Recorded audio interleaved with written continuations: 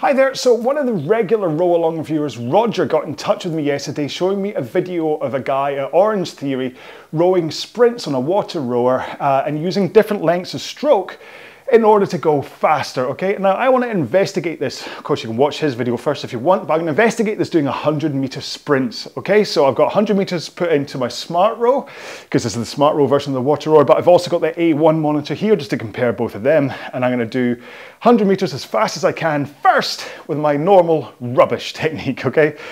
So here we go then, in 3, 2, 1, let's go.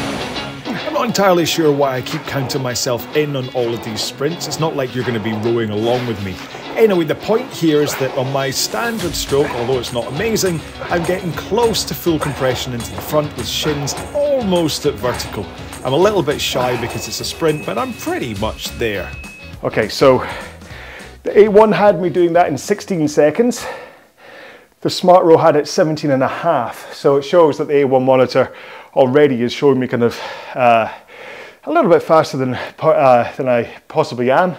Bearing in mind Smart Row is exceptionally accurate. So in the video, this guy suggests that by reducing the recovery, you can keep your stroke rate higher and then keep the power going into the machine. So that's what I'm going to try next. And I don't know exactly how far I was getting forward in that first version, but I'm going to make sure and go a little bit shorter here, see what happens. So I've started Smart Row, I've got 100 meters programmed in to the A1, and let's go. So last time round I managed to get up to 41 strokes a minute, and you can see already I'm up at 51 just by taking a shorter compression into the front.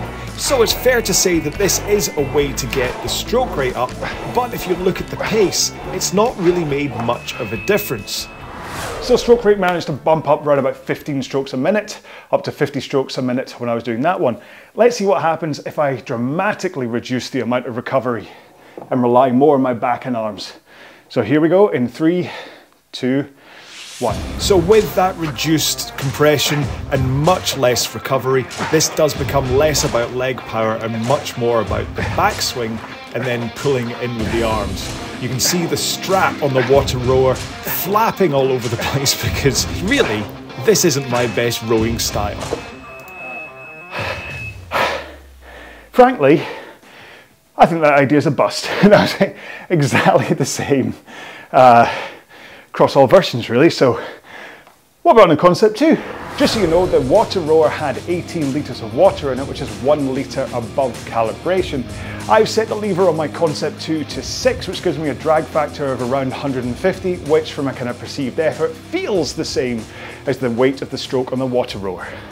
Okay then, so the Concept 2 is now in place, and I'm going to do the same thing again. I'm going to row 100 meters as fast as I can with my normal stroke, which is partly just so I can get used to rowing in the Concept 2 after being in the WaterRower, and then I'm going to do it again with the shorter strokes just to see if it makes any difference. So here we go then with the base test in 3, 2, 1.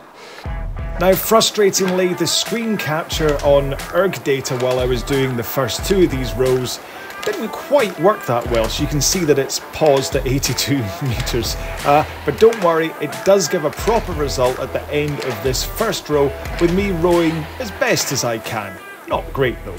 17.4 seconds. And a very attractive face I was pulling during it. So let's move on to going half slide. Now, I know this isn't a particularly scientific test, but in case you're wondering, I did take round about 2 minutes rest in between these efforts to make sure fatigue didn't play too much of a role. 0.4 of a second slower, but I mean, I'd say kind of half a second plus or minus is probably just going to be due to just variables of the machine. So I'd say that was pretty much the same. So last one to go, and then we're all done. You may want to investigate this yourself. If so, do your tests similar to what I just did, and let me know in the comments below how you got on with it, all right? Because I'll be really interested to see if other people find some kind of significant change here in the same way as the comments on his video. So here we go then with the last of the 100-meter sprints. Erg data did decide to take a little while to get going, but it does eventually kick in. And you can see that my stroke rate has risen from 45 strokes a minute in my first effort up to 55 here. Now the fella in the video did get up into the 70s, so I may be underperforming. And that one was identical to the last one. So, what's the outcome? I don't know, to be honest. Was that a waste of my time?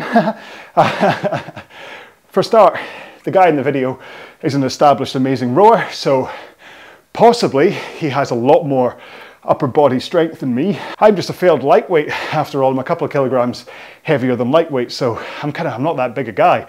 So when I'm just using my upper body, I don't have much upper body to be really winding through the stroke, whereas the guy in the video, he had quite a big upper body, all right? So maybe that's how he's able to make it go faster, whereas as a kind of almost lightweight-ish, I need my legs to be the power generators.